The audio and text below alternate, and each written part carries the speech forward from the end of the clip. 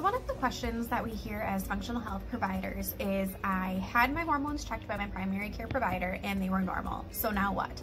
So one of the questions to ask is when during the cycle were they checked, because that does play an important role in where they should be at and the fluctuation and the symptoms that you may be experiencing.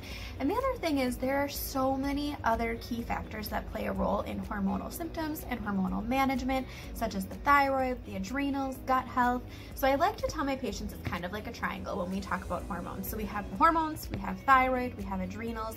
They all interconnect and they all play a huge role in each other. So if one of them is off, the odds are the other two are going to be altered as well. And that's the great thing with functional medicine. We really look to find the root cause and look at the whole picture, not just one specific thing. So yes, your labs may be normal, but then we dig deeper and look for other things that could be causing those symptoms or could be acting on your hormones to giving you the symptoms that you're experiencing. So we really focus on doing very, very thorough workups, even more than you're probably used to in primary care. So it's definitely something to check out so that you feel your best self.